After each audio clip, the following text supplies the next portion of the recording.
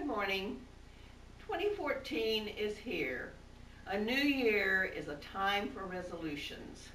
Everyone wants to make resolutions they can keep, and perhaps the most important resolution that you can make this year is to hide God's Word in your heart. We will be working on that in worship each Sunday morning in 2014.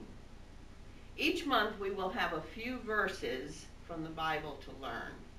We will recite them together and have them on bookmarks that we can take home and study each day, practice them until we know them. We will even sing songs and hear sermons that have to do with the verse that we're memorizing. The greatest reward you can get from memorizing the scriptures is having God's Word in your heart at any time you need it.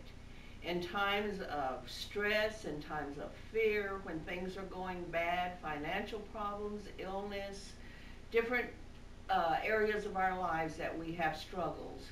If you have God's Word in your heart, it's always there to comfort you and to instruct you and to help you through the times.